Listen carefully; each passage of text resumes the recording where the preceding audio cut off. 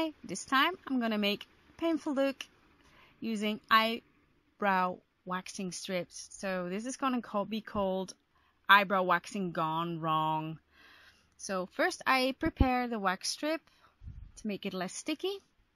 I use a baby wipe to do that, and as you guys can see, one eyebrow is thicker than the other. I did that because you will see it in the end video. So you have to wait a little. Sorry. I use a eyebrow pencil to draw on an eyebrow on the strip, and then I'm going to remove the makeup of my eyebrow so I've got a clean skin to work on. Makes it stick a bit better. I'm going to use a Mehron synwax to create this look. Make a little sausage like so and push it on like so. Press it on. I press it on.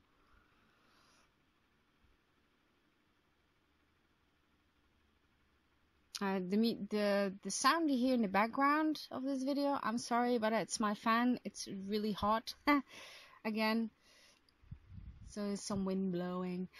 I use a bit of Vaseline on the top of my hand to dip my spatula in, so I don't have to dip into the jar over and over again. And I use my fingers and the spatula to model it the way I want it to be.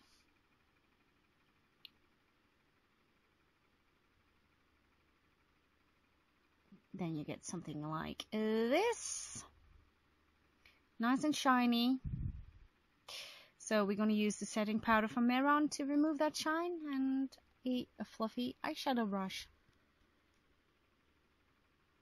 Then I take my normal regular face powder to blend it in a bit more.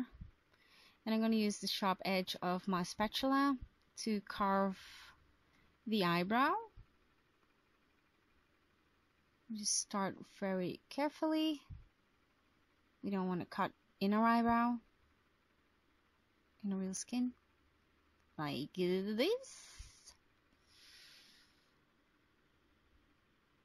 And again, I use a bit of powder to remove the shine.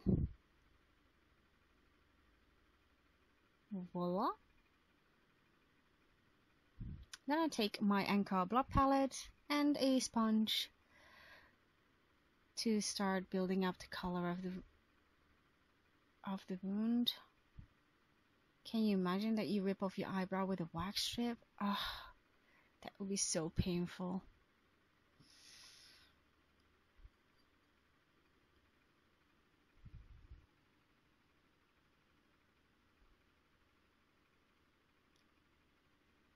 Just building up the color. Ooh, my camera does a wonky thing there.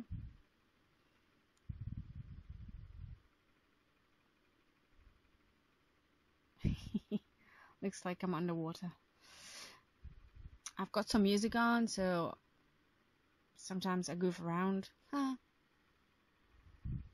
Singing along, moving along. And as you guys know, special effects makeup is supposed to be fun. Right. I think it's about enough bruising. Oh, it just poked in my eye. Great. And with a sponge dipped in alcohol, it's no fun. No, it adds to the look.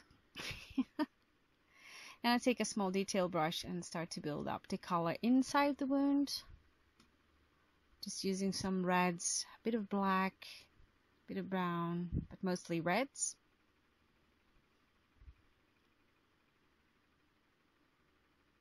Oh, it already looks painful.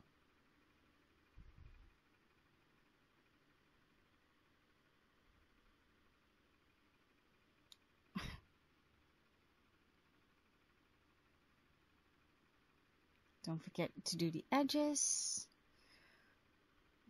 Go back and forth with my brush and my sponge to create this nice nasty look. Yikes.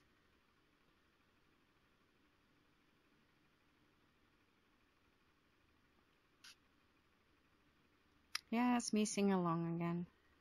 Be happy that you don't hear it. And I'm going to continue with the preparations for the wax strip. Of course, I'm going to use a little bit of a blood on it, and I'm going to use the Maekup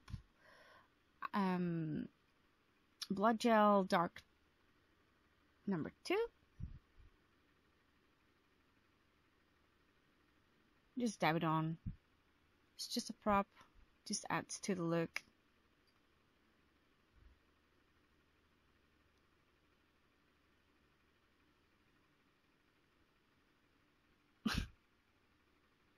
Great. That's embarrassing. Okay, let's see if it's about right. Yep. So that's the blood gel I talked about. I'm thinking here. What? Okay.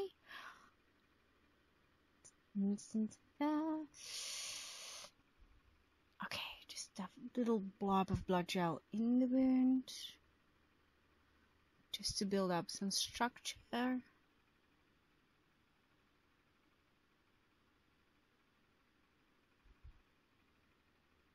Before I add some blood.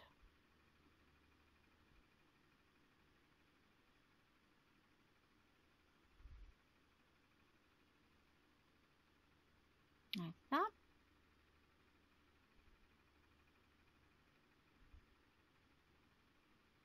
I don't know why I look so.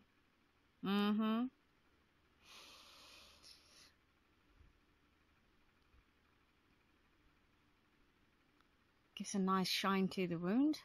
And that's something that I wanted to have. A nice little shine. Then I'm going to take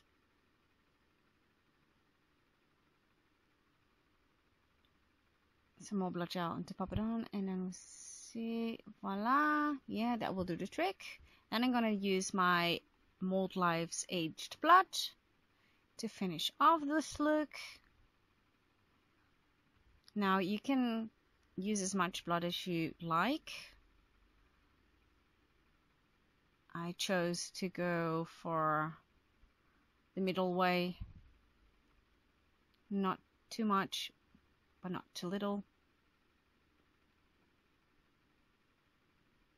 Make sure that you cover the edges.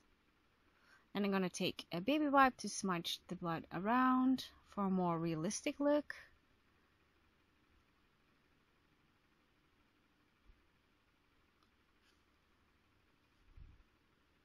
Let it drip down a little. Ooh. Again, smudging it.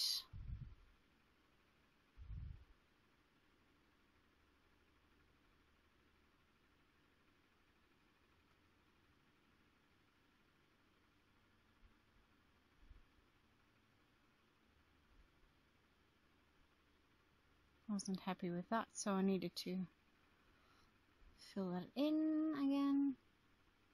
You can also use your fingers. Those are the best tools you have. And there we have it. Thank you for watching. See you next time.